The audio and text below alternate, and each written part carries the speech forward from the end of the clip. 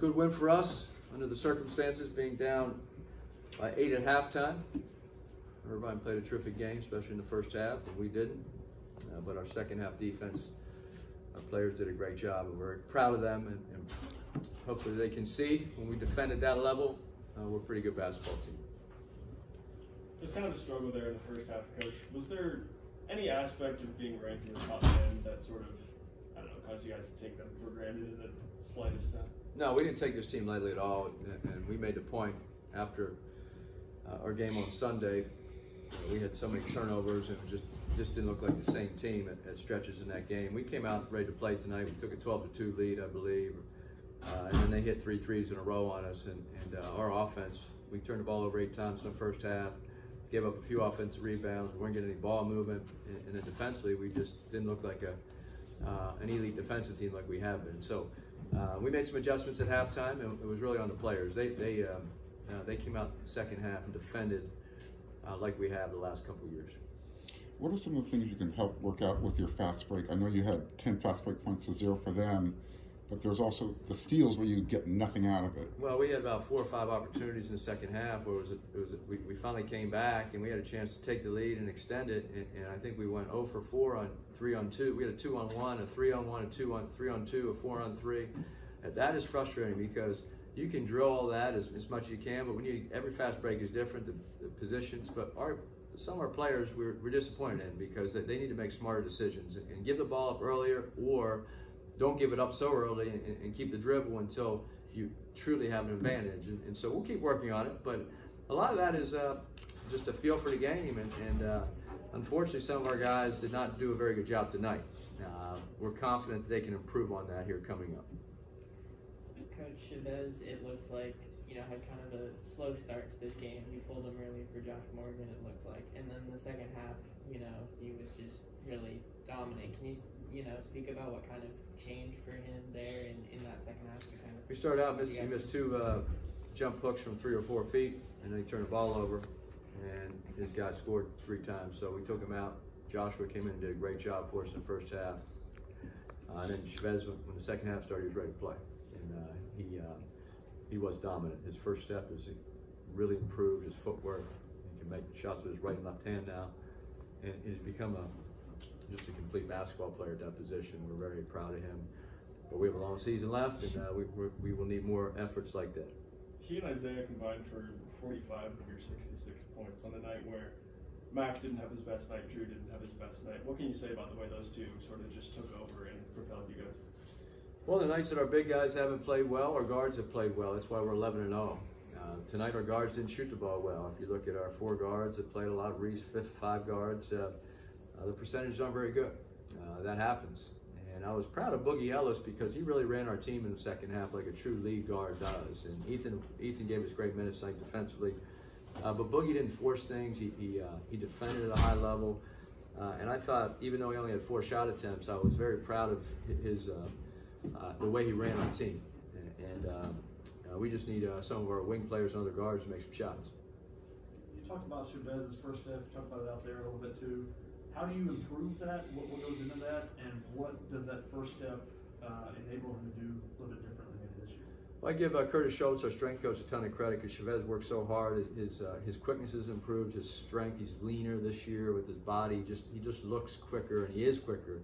And then Coach Mobley and our staff have worked really hard with his skill sets, how to score facing up, how to score back to the basket, use your right, your left hand, read the defense, feel the defense, spin off of it, etc. And he's become very good at that. Now, the most of the credit goes to Chavez because he spent so much time in the off season, during the season, he works on his game. And what you see here is an incredibly improved player from last year.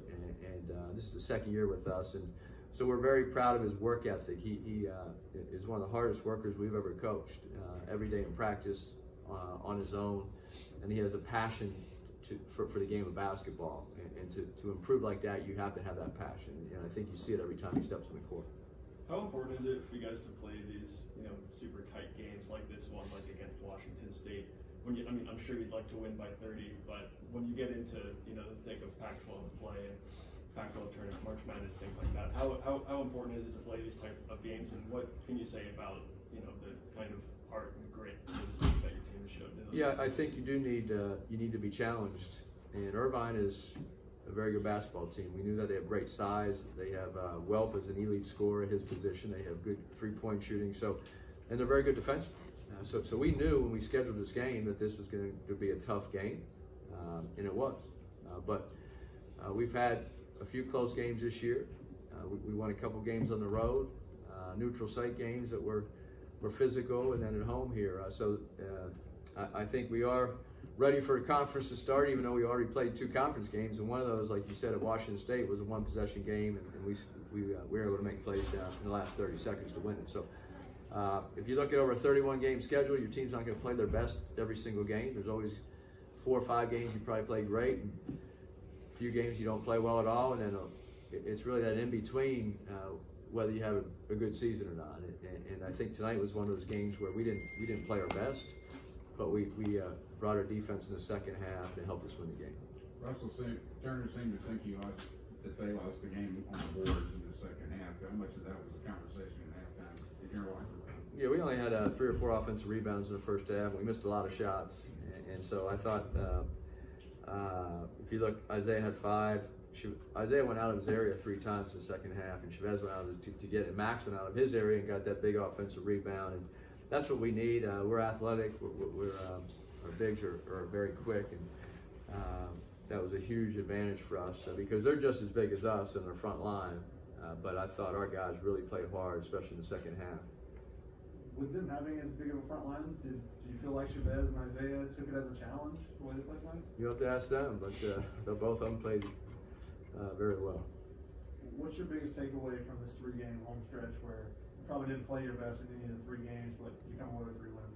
Well, I think this game will help us because being down 8 at halftime and then coming out and defending at the level that we need to defend at. And our players, I think, came together and realized that they have to do it as a team. So I think we will get some benefit out of this close game, especially being down so much at half. We haven't been down by 8 at halftime all season. So this was the first time, and I think they were up by 10. So this was our first comeback by 10 or more being down. And I can remember 4 years ago, out of our 26 wins, we were down double digits, 13 out of our 26 wins. So we're hoping this team isn't like that, but it is nice to know that players can come together and they're not out of a game if they get down a little bit. One more for Coach. How do you see this team kind of coming together? You talked about how they kind of took that responsibility. You mentioned it out there.